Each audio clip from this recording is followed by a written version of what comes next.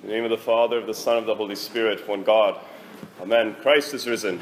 Christos voskres. Christus enviat. I'm going to break a rule I made for myself when I was only a teenager. I think I've told some of you before, but growing up as a Protestant in the church I went to, the minister there every year on Mother's Day and Father's Day would give nearly identical sermons on those days. Every Mother's Day, he would wax eloquently about the beauties of motherhood, the virtues of mothers, praise his own mother, his wife, and some other ladies in the church that he took to be great examples of maternal sacrifices, so on, producing, as it were, a verbal bouquet to hand to each of the ladies, to crown them with a garland of grace, so to speak. And then every Father's Day, hold on to your seats, gentlemen, he would rail against husbands in the church for their laziness, for their lack of piety, for how they were failing to do things they needed to for their children, this, that, and the other, as if verbally to crack a whip over the heads of each and every one of the men in the church. And this became something of a joke between my dad and I. We go, oh, here it is again. It'd be this gushing, beautiful sermon, and then whoosh, the whip on Father's Day.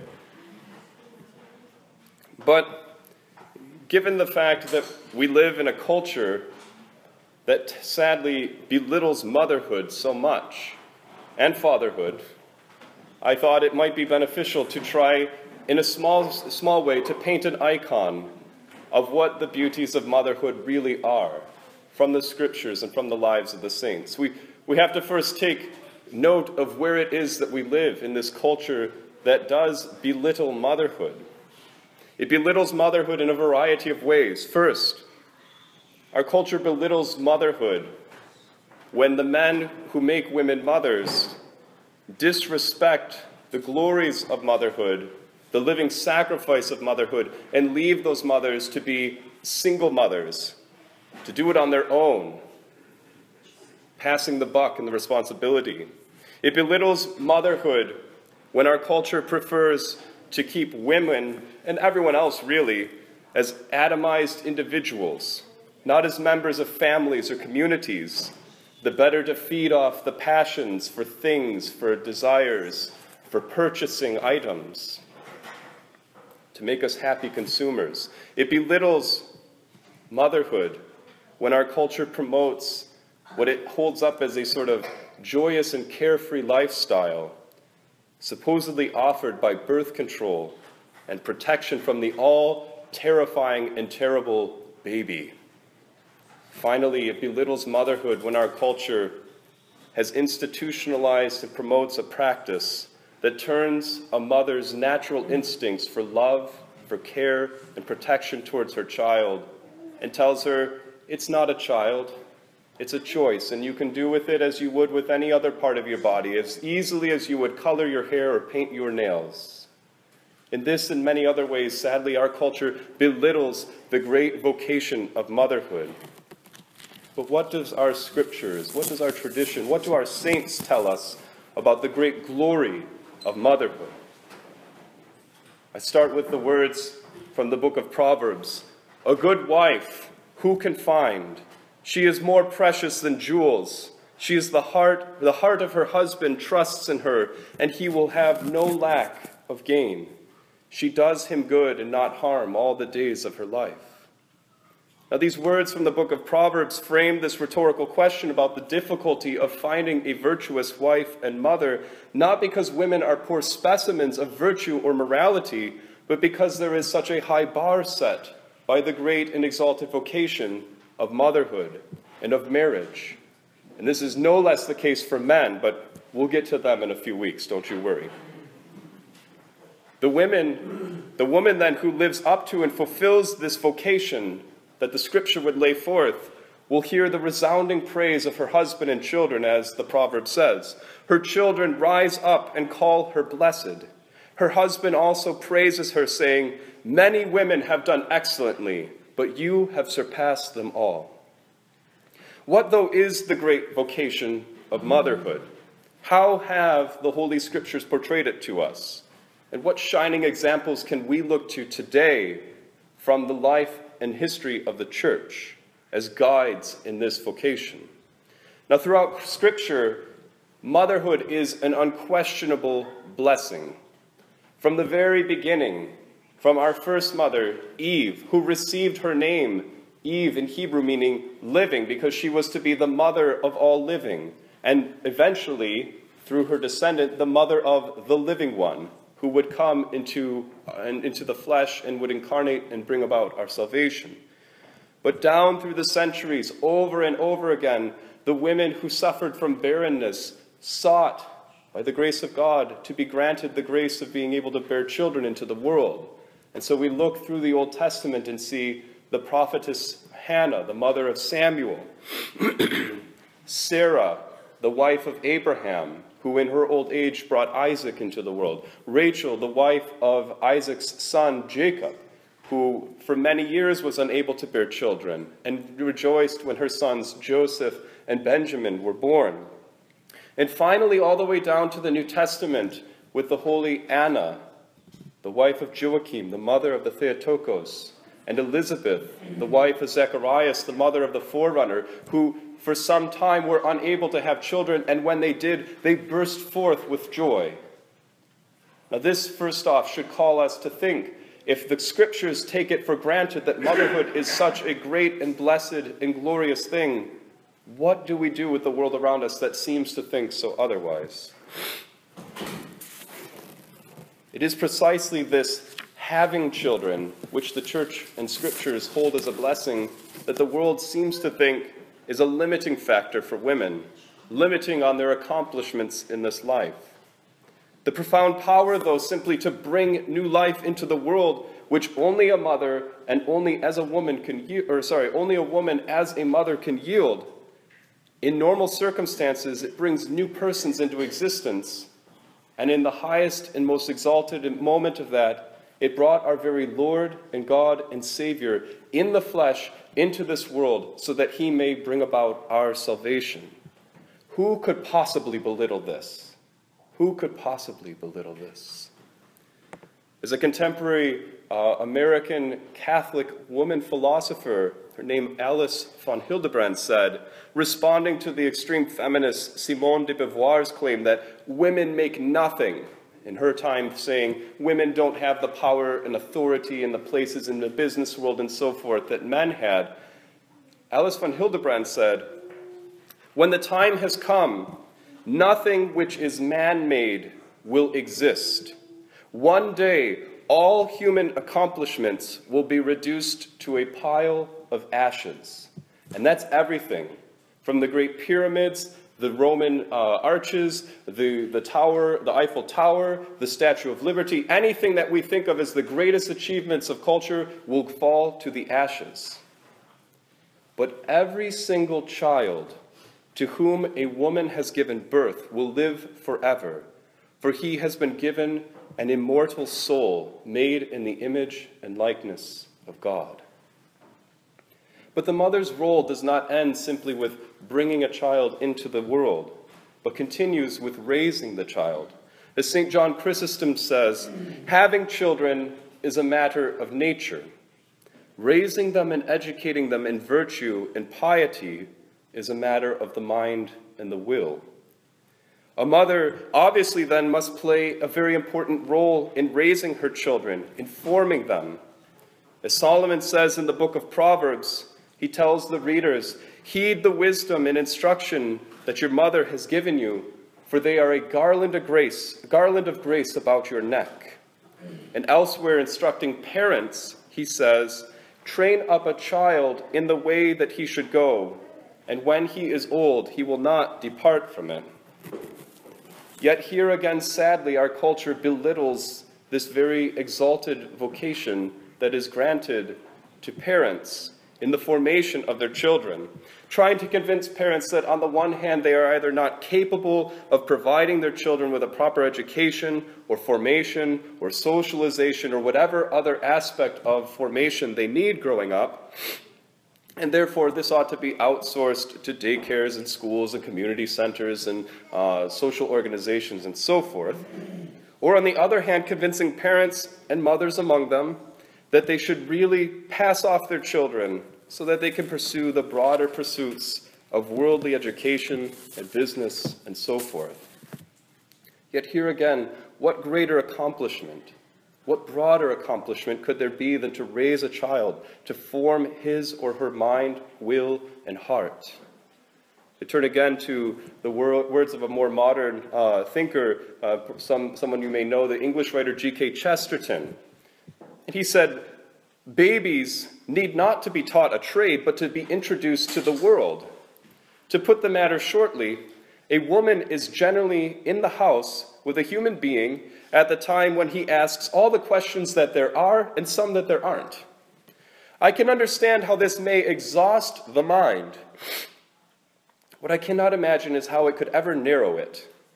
How can it be a large career to teach other people's children a few academic subjects, but a small career to tell one's children about the universe? How can it be broad to be the same thing to everyone, and yet everything to someone? No, a woman's function is definitely laborious, but it is because it is gigantic, not because it is minute. I will pity Miss Jones for the hugeness of her task. I will never pity her for its smallness. But a mother's vocation does not end there, brothers and sisters, with simply giving birth or raising a child in this life, but continues, for parents are called in the Orthodox Church not simply to bring children into the world, not simply to provide them with education and jobs, but to be co-laborers with God in the raising and production of sons and daughters of God. Now this is where I will leave off on my own words and invoke instead the examples of the lives of a number of saints. Because we need role models, we need people to look up to, and sadly the ones that are given to us by our culture, specifically on the TV, whether they be the ideal mothers of the halcyon days of the June Cleavers and the Carol Ann Bradys, or maybe some of the more degenerates of Roseanne, Marge Simpson, and so forth. And I'm sorry, I stopped watching TV after college, so I don't know which ones are out there now, and they're probably no better. But we say, and there's a common saying, that behind every great man stands a great woman. Well, I would tell you that behind every one of the great saints of our church has usually stood a great mother. And I want to share with you about 3 that we are commemorating in this coming week. First, I want to tell you about Saint Emilia. Saint Emilia, who was the mother of Saint Basil the Great. In case you don't know, this guy, right here on the doors of the royal doors, the author of one of the liturgies that we serve, the author of many great patristic works, one of the greatest church fathers, Saint Emilia. We don't know a lot about Saint Emilia's early life. We know that she was born and raised in the area that we would typically call Asia Minor, or Turkey today, somewhere near the end of the 3rd century into the 4th century. But we do know a few things about her upbringing. First off, she was the daughter of a martyr. Can you imagine the focus in your faith that it would cause to have a parent who was willing to lay down their life and to die for the sake of Christ? And secondly, she was the daughter-in-law of Saint Macrina the Elder, who was a great saint and who instructed her much in the art of mothering.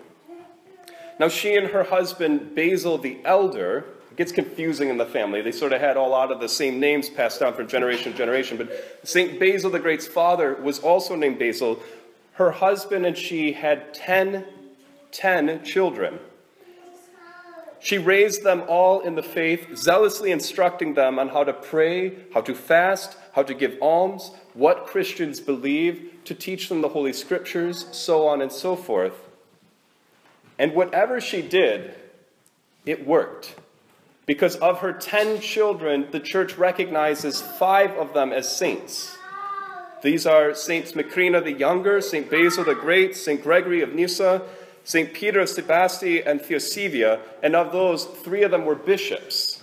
So she gave the church a great heritage.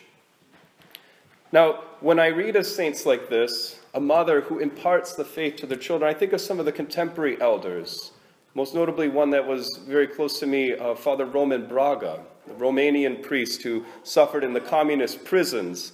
He tells often, if you read his book, of when he was growing up, his mother each night, she was very pious. She would actually, instead of spanking them as children, she would give them the Psalter and say, go read a Kathisma in the prayer corner. And him and his brothers would actually start to do things a little naughty because they liked this. And they would, get a chance to go read the Psalms. But his mother, every night when he was a baby, would lay him down in his cradle and begin to read the midnight or the evening prayers. And his cradle was right under the icon corner. And he would slowly drift off to sleep while she prayed. And then in the morning, she would already be up praying the morning prayers as he woke up. Well, in his mind, she hadn't stopped. She'd been praying there all night over him.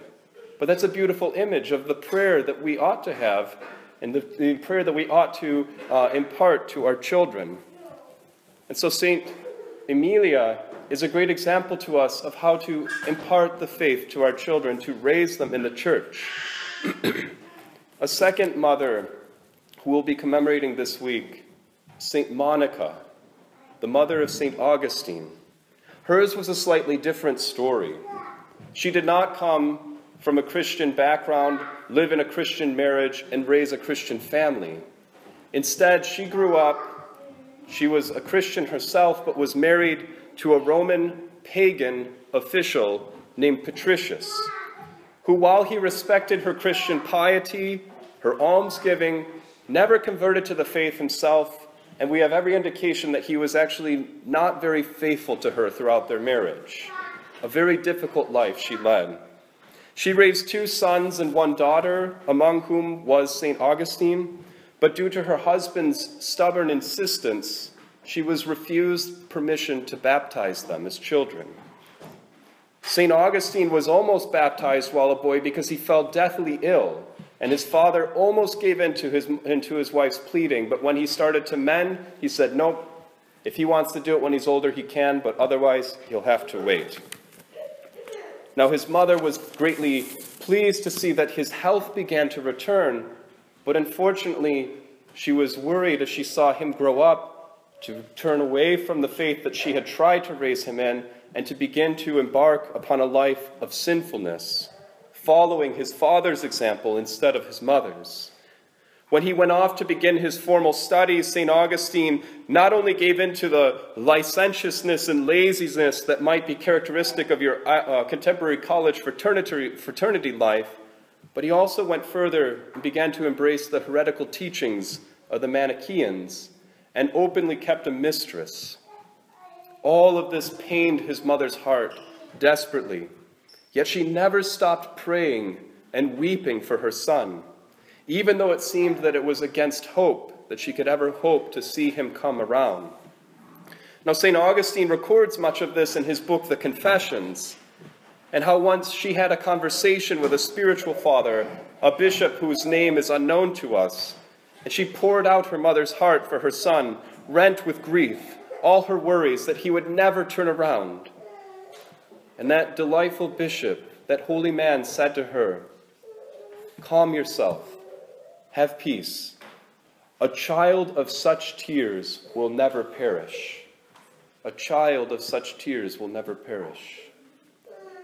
Well, in time, thanks be to God, after 17 years of adolescent rebellion, resistance to the faith, St. Augustine turned around, and through the instrumental work of St. Ambrose of Milan, he himself became a Christian, and we know him as one of the greatest examples of repentance in the history of the church, a great saint, and a writer of many theological works.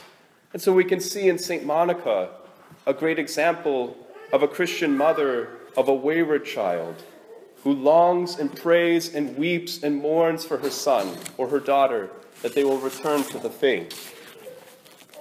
Finally, I want to tell you of the mother of a saint that we commemorate today, St. Akakios, the slipper maker, as he was known. St. Akakios lived in what is now Greece, but was at that time part of the Turkish Empire during the 1800s. And at that time, Christians living under the Turks lived in a status that was called dhimitude. It's a second-class citizenship. Some of the rules that were applied to this were Christians were not allowed to express religious practices in public. You couldn't wear a cross that was visible. You could not do any sort of prayers or any church services in public. They were not allowed to build new churches, and they had a decreased or diminished legal standing in the courts. But what got to St. Akakios was that many Christians had a great difficult time in the business world. They either had to take employment under Turkish employers who were very harsh to them, could beat them, could treat them ill, and they were above the law, there was no problem with that. And secondly, the Christians had a great tax imposed on them called the jizya. And this tax was basically like an extortion. As long as you paid it, the Muslims would not carry out jihad against you. If you stopped paying it, you had two choices: convert or be imprisoned, enslaved, or put to death. Well, finally he gave in. He couldn't take it anymore. He converted to Islam. He thought this would be a way of bettering his place in society. He'd get ahead in the business world. He'd get the education he'd always wanted. He'd have all those successes that people are always looking for their children. Thanks be to God, he came to his senses and repented. He went to Mount Athos. He lived there as a monk for some time in repentance. And his mother found out where he had gone. And she wrote a letter to him. And I want to read to you what she said. She wrote to him and said, "My dear son, as you have willingly and publicly denied your faith in the Lord, you must now willingly and bravely confess your faith in Christ, bravely accepting martyrdom for the sake of our sweetest Lord Jesus." Now we could imagine her saying something very otherwise. You know, it's hard in this world. I know you had to make some compromises, but at least you have a good job now. At least you got this education. At least you're making it in the world. But her ultimate concern was not that he make it in this world, but that he make it in the next. And so she called on her son to make an open confession of Christ, which was a certain death sentence at that time. And so he did. He received the blessing of his spiritual father. He prepared himself by prayer and fasting. He went to the city of Constantinople, and in the public, in the midst of everyone, he renounced the faith in Muhammad, the faith of Muhammad in Allah, and instead confessed himself to be a Christian. And he was beheaded for that on this day 201 years ago. And this is the mother who saw that her ultimate concern was not for the things of this world for her son, but for the things of the next life. And so we can see then that we must ourselves struggle to regain a proper image of the greatness of the vocation of motherhood, the blessing of having children, the great duty of raising them, educating them, training them in virtue, and ultimately leading them by example or through heart-wrenching prayer, and at times by a firm rebuke, to see that their ultimate goal, their ultimate purpose in life is not just to be a good son or daughter, but a son and daughter of God. I pray and I hope that God will bless each and every one of you mothers, grandmothers, godmothers, and those who simply are mothers in your concern for the lives of others around you on this day. Oh, and P.S., guys, don't worry, I'm coming for you in a few weeks.